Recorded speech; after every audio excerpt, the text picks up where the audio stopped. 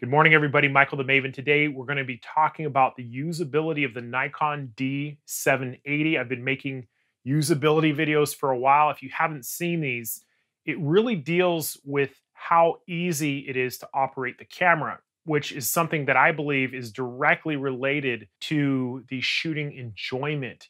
So if you have a really great, spec camera that's kind of a pain in the butt to operate, that's going to affect how much shooting you do, and whether or not this is a tool you're going to want in all conditions. If the camera has certain usability features and it's very easy, it's very quick, the button presses are few and minimal, you're gonna have a great time shooting with it. So in the past, what I would do is I would point out the features I liked and didn't like and kind of left it at that. And I had a subscriber come and say, Michael, you've been doing these for a while. Why don't you come up with a scoring system for these cameras that would allow you to rate them? And I was like, wow, you know what? That's a really great idea. So I have come up with a scoring system that allows me to assign points for usability. So I can specifically say on a scale of 1 to 100, where is this camera falling and why?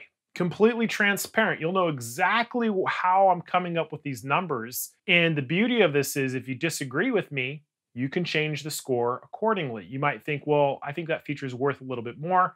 You can add your own points, but I'm going to do most of the footwork here for you and point out what makes the D780 more or less usable. The way the scoring system works is that I start off with a score of 65 and I add and I subtract points for different things. And I'll put those in the description and on my blog so you can see. There is one glaring omission on the back of this camera. If you own a D500 or a D850, you should see it right away.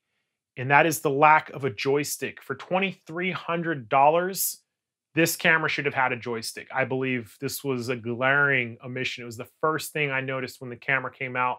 I didn't deduct any points for the lack of a joystick when you have a directional pad, but having both would get you +2. It becomes more usable. As a sports shooter, this joystick right here, it just feels amazing. It's very easy to use. The second thing that I immediately noticed was that when you're in, let's say, the sub-menu system, this quick menu here, and you're looking at something like white balance, and you come over and you pick cloudy, and you just tap it like that, and then tap your shutter button, your white balance hasn't changed. It's back to A1. This kind of stuff drives me crazy, where you need a multiple press. You have to press it twice to select a feature. Not a huge fan of that, and I've deducted a point because of that. However, most of the stuff on the D780s is pretty great. So the tilting monitor gets a +1, so you can tilt it up or down. I think it's very nice, very strong, solid, sturdy. The interaction of the touch menu, to be able to interact like this, that gets a +2. The deep menus also get a +2. This is very nice in terms of the menu layout. It's not homogeneous like Sony cameras where you get lost and you don't know where you are.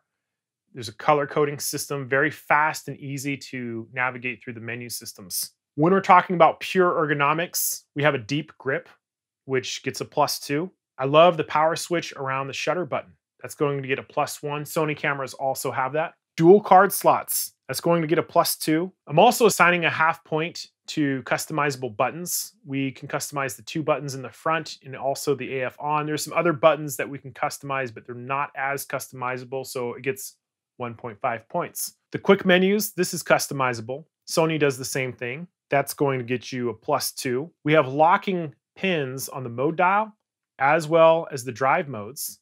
We also have a lock switch over here, and each of those get 1 point each because if you bump those, it doesn't change. I think it's something that's great.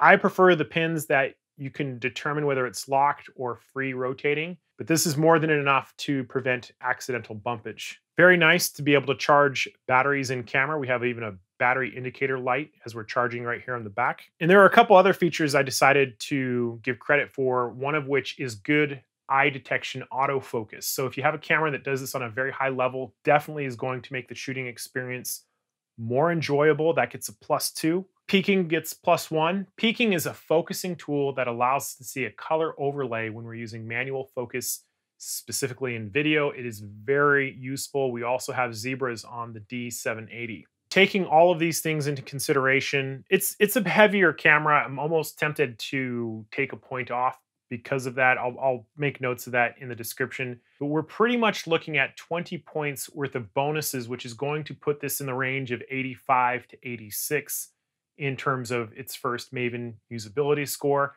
There are other cameras that when I go back and I apply the same rating, they get in the low 70s. So this is a pretty highly usable camera. If you're interested in the full methodology of how I'm scoring the camera, definitely check out the links in the description. I'll put the scores in there as well. I'd love to know your guys' thoughts, what I can do to improve the system. Obviously, there's going to be a need for some tweaking in the beginning, but now we have a way to give a usability score to a camera. Thank you guys for watching, and I'll see you next time.